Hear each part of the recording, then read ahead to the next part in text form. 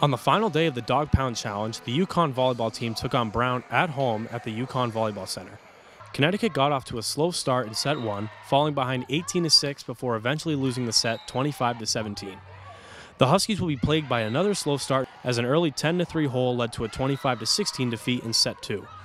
In playing with their backs against the wall, UConn jumped out to an early 4-1 lead in set 3, but were overwhelmed the rest of the set as they dropped the set and the match to Brown 3-0. Throughout the match, the inability to generate scoring opportunities and get key stops proved costly in the defeat for the Huskies.